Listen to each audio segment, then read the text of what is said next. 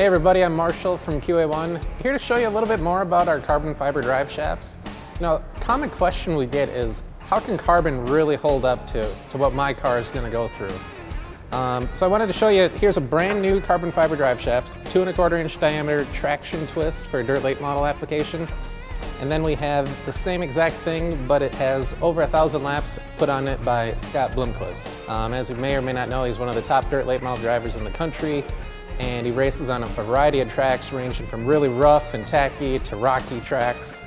And the reason I have the used one and the new one is to show how well the tube actually holds up. And we'll get a little bit closer shot at it, but the 70-75 aluminum tube yokes actually get a lot more beat up than the carbon tube.